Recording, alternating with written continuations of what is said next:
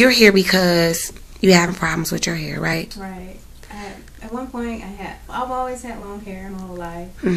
But I would say around my middle 20s, it started to thin out. Didn't know why. Been to the doctors, dermatologists. They had no reason why. The scalp was good. The follicles were still good. It just started to thin, and they had no explanation. Yeah.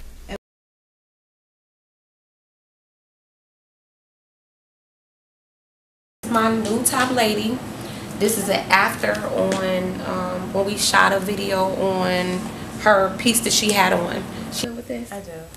it looks natural. I gotta get used to the natural look, because after wearing the synthetic wigs for so long, you get accustomed to that synthetic look. You like, wait a minute, I want some top shelf work going on. Right. Because you on that status. That's your level.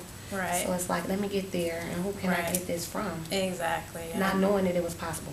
I didn't know. I thought, but when I just Googled custom made wigs and top shelf lace wigs popped up, as you can see, it looks nice. It's handmade. You like the process that we went through though?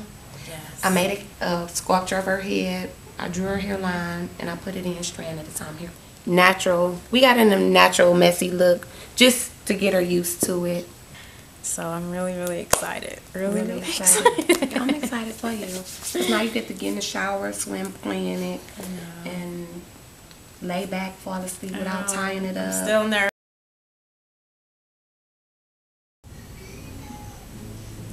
Okay.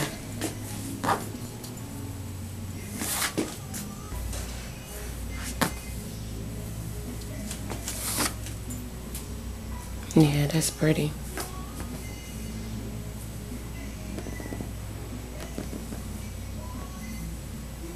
No curlers, just